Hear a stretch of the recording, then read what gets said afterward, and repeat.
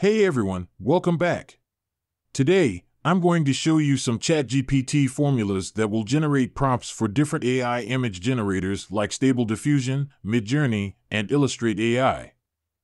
I'll be using ChatGPT version 3.5 because it generates faster and it's also available for free users. Let's try the first formula, which I use for illustrations. It'll generate 3 different prompts for me.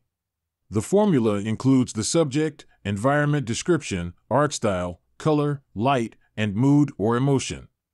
I've made a list of art styles so I can pick what I like. You can add 1 or more styles, depending on your preference. The formula also lets me input my own subject and will generate 3 prompts based on that. After running the formula for the first time, it gives me some prompts right away. If you type the word more and press enter, it'll give you more random illustrations. You can keep saying more as many times as you want and pick your favorites.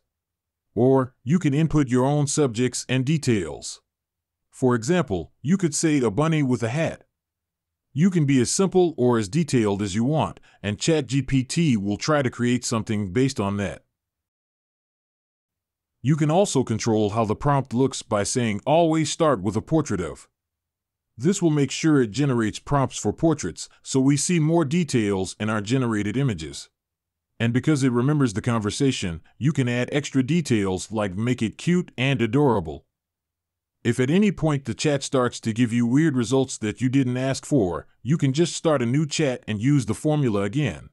Here, I tested the prompt on 3 different AIs. At the bottom, you can see the prompt I used. On the left is the image made by Stable Diffusion, in the middle is MidJourney, and on the right is Illustrate AI from designbundles. For the second test, I went for a cute cartoon dog with glasses. And for the third test, I chose a serene beach painting.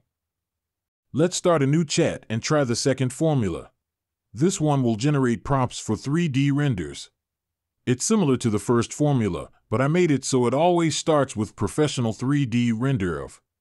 Instead of having art styles, I created a list of 3D render engines where you can add the ones you like. Right from the start, you'll get some interesting prompts to try. Just like before, you can type more to get even more options. Let's try creating a 3D character like a cute cartoon boy and see what we get.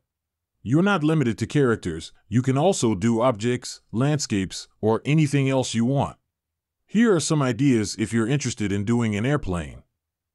I ran another test on the 3 AI image generators, this time for a render of a cute boy on a sunny day at the beach. The results came out pretty cute and much faster than it would take to model and render this yourself. For the second test, I tried a futuristic car. Feel free to try different prompts to see what works best for you. The whole point of these formulas is to help you come up with ideas more quickly. They're not meant to replace your own creativity. The third formula is designed for photography, helping you get realistic photos based on your ideas. I set up the formula to adjust based on the subject. So, if the subject is food, it'll start with food photo, or if it's about people, it'll start with portrait. Most of these AIs still struggle with generating eyes, faces, and hands, but they do a good job with objects and food. For example, they can create a really nice picture of an apple pie or even photos of animals. If you don't get too specific with your subjects, the AI can get pretty creative on its own. I tested the formula using an apple pie prompt and got some really nice and delicious looking results. For the second test, I used a prompt about a dog running on a sandy beach at sunset. The third test was a portrait of a radiant girl in a flower field. All of these gave me some pretty good images. The last formula is a short and easy one to remember, great for when you're in a hurry. Just use describe in 40 words, and then add your subject and any details.